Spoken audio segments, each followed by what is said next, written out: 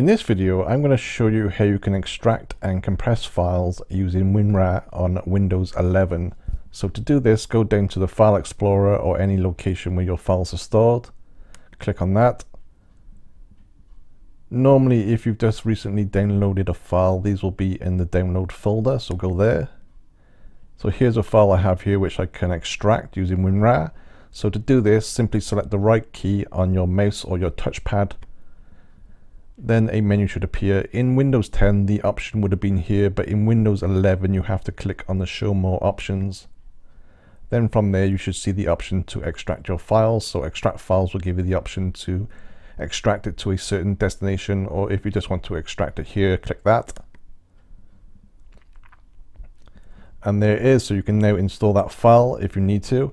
If you wanted to add this file to an archive or compress it, again it's the same process. Right click on your mouse or touchpad, then select the more options, and then somewhere on there you should see the add to archive option, so click on that. Then you can give your file a new name if you want to. Click OK. This will then take anywhere from a few seconds to minutes or even hours depending on the size. So that's now done. So that's how you can do it using a Windows 11 PC. Thanks for watching.